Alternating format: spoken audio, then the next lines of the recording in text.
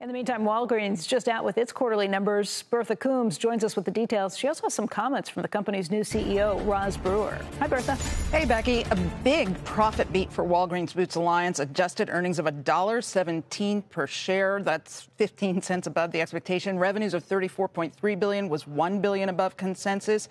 Pharmacy comps up 8.9%, driven by higher vaccinations, while at-home COVID tests and cold and flu sales drove retail comps. The company delivered on its cost-cutting program 1 year ahead of schedule. And in my exclusive interview, I asked Walgreens CEO Roz Brewer about implementing those cuts amid rising costs all around. It's been an interesting quarter. I will say that the work that we have done in our cost transformation work, it's been a year in progress.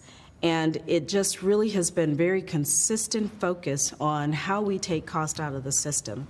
And this team has really focused on how we operate. We looked at how do we consolidate the work that we do, and we also looked at just that day-to-day operations in our stores.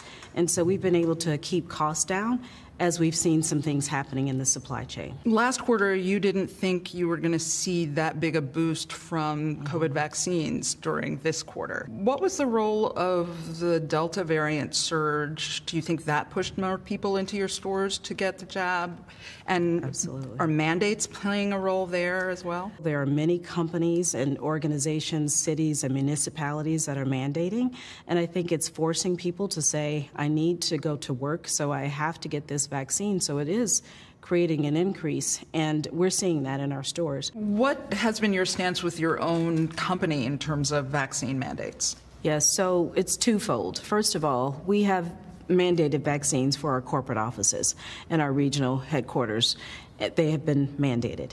But in our stores, we are giving our team members a chance to be vaccinated and help them understand how important it is, sharing science and data with them so that they come along in this process. Is it harder for retailers right now because of the labor shortage to enforce a vaccine mandate? It is. I will be honest with you. At some point, you have these conversations with your teams and they want to decide if this is something that's personally important to them. Obviously, you're dealing with labor costs and labor shortages. How are you handling that, and are you finding it hard to staff your stores?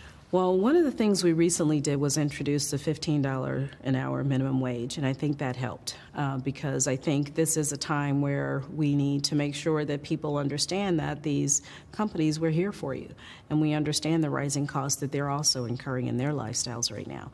And so we were able to also look at our pharmacists and our pharmacist technicians and really applaud them for some of the work that they've done. And so we've passed on some bonuses to those individuals in our stores, and so it's helping.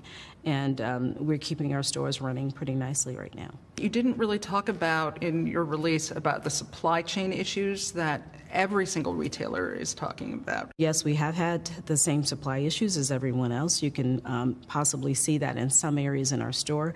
I will tell you that we have great relationships with our consumer products companies, and we've armed together on these issues.